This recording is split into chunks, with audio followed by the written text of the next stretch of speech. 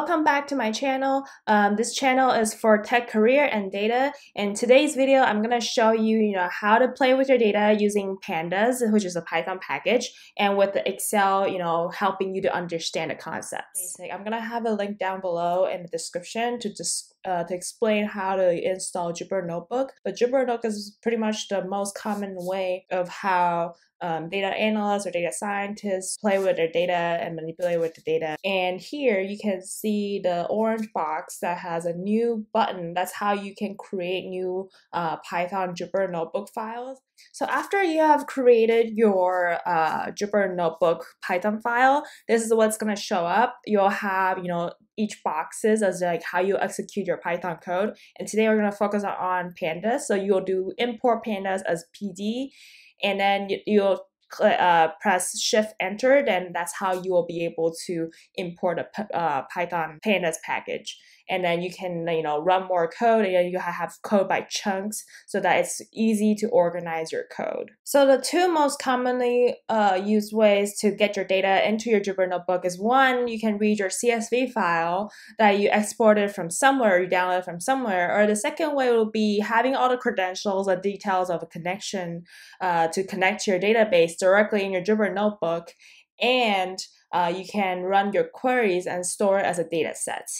The trick is that when you manipulate your data, you got to be very careful of not trying to always name it the same thing like data frame, like DF here stands for data frame, because that way you're always overriding your data sets and you wouldn't be able to backtrace of what the data looked like before you made this manipulation. And it's very helpful, especially when you try to, make sure that you didn't create any bugs throughout your process. So definitely recommend you don't name all your data sets the same name as DF or data frame. After you ingest your data sets into the Python, it's not like Excel where you can just see all the tabs and all the columns and rows. And you'll see nothing. So it'll be like how I'm demonstrating here with Excel file of maybe the name of the data sets, but I don't know how it looks like. And the way to actually, just show some data that just so you can make sure that your data was ingested correctly and making sure, the column names are not all weird because of, the CSV file or something, then you can you can actually get the top 10 rows of your data by running a code like df, which is your data sets, data frame, .head, then that will show you, default is to show you the first 10 rows of your data, just to make sure that, you have your data set is ready to go and it doesn't have any errors or problems. Or if you want to check more, you can also do df.head parentheses with a number of rows you want to show. So 100 will show 100 rows that you need to make sure that, you don't have weird values for the top 100 rows of data. In Excel, you can do count of a column to check the number of rows, or you can simply highlight the column that you want to check. In Python, you can do exactly the same thing by writing len, which stands for length of your data frame, to check number of rows that you have in your data frame, which is your data set.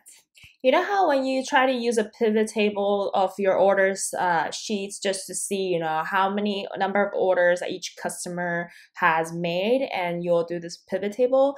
And this is a very helpful way of just seeing, what is going on with a lot of your columns that you have.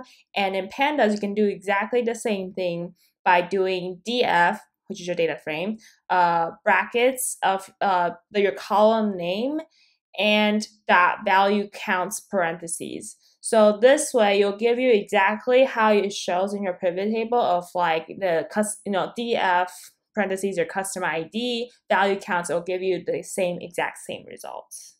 You know how when you try to use a pivot table of your orders sheets just to see, how many number of orders that each customer has made, and you'll do this pivot table. And this is a very helpful way of just seeing, what is going on with a lot of your columns that you have. And in Pandas, you can do exactly the same thing by doing df, which is your data frame, brackets of your column name, and .value counts parentheses.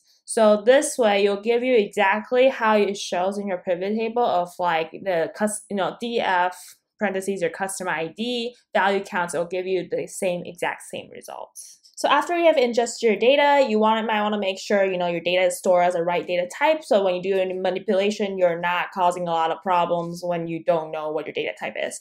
So the most commonly, I guess, 5 data types are the string, the date, time, which allows you to do a lot of the date manipulations, and null is blank, and float is like has multiple decimals, and then you also have int as integers. So make sure that you are aware of all these data types, and when you run your code of data frame df.d types, that'll actually tell you what exactly are the data types for each of your columns. And another way of very quickly be able to summarize your data frame df is that you can run df.describe parentheses, and that will give you a lot of the like the overview of your basic stats of your columns. And if it's numerical, it will give you the count, the mean, the standard deviation, the minimum, the 25th percentile and 75th percentile, and median, and then also the max, which is very helpful when you're trying to see the distribution of your column. And then for categorical data, it'll give you counts and unique values and top and frequency, which also helps you to understand the high level of like what's going on in your data frame. Before I jumping into how do we handle the missing values and what can we do about it, please make sure you subscribe to learn more about data, tech career, and machine learning in general of a high-level overview. Please leave a comment below of like why you're interested in learning about data and what you're trying to do in your career. So whenever we play with any data, we always run into, the data quality issue of some blanks, some nulls, just, the data is just not available for some reason. And then what do we do when we see this problem, right? So when you ran your value counts, it will show you the number of blanks there in your columns, which will be helpful to know, are we supposed to just remove those, or are we supposed to maybe replace those with like some other numbers that you need? So in this case, when you do your filter and try to filter out the blanks, the nulls, you will do exactly the same thing, which is called drop NA. That will remove the blanks or NAs in your data frame, and that will help you to remove all the blanks in your data set. Or you might want to, replace these blanks with some values that you think make more sense. For example, it might be blank because it's supposed to be 0. And your data set, when you try to, merge them or join them, it's supposed to be 0, but it happened to be blank. So then you in Excel, you will, insert another additional column and then trying to do like if logic to make sure that the blanks are replaced with 0, for example. And you can do exactly the same thing in Pandas by, doing a df.fill_NA.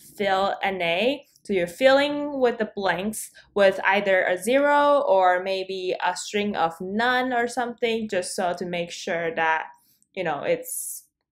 it's not available in your data sets, just to make it very clear. So it will actually be calculated in when you try to do any data manipulation. So to summarize what we have talked about today, first we talked about how to use Jupyter Notebook and what is Jupyter Notebook, and second we talked about how do you get your data. First way is to get your CSV files downloaded from somewhere, and then or you can also use SQL to run your query that's directly connected to your database. That's also very useful. And then the third thing I talked about was summarizing your data, or just to get a good understanding of like what is the data set you're working with, because you want to make sure that your data set is exactly like the number of rows is correct, that you're not missing a lot of data, maybe it wasn't ingested correctly, or the data types are wrong and you need to fix that. So a lot of like quick way of like summarizing your data sets, when even with like the describe, to make sure you have the basic stats knowledge of your data sets. And then the fourth thing I talked about was handling the missing data.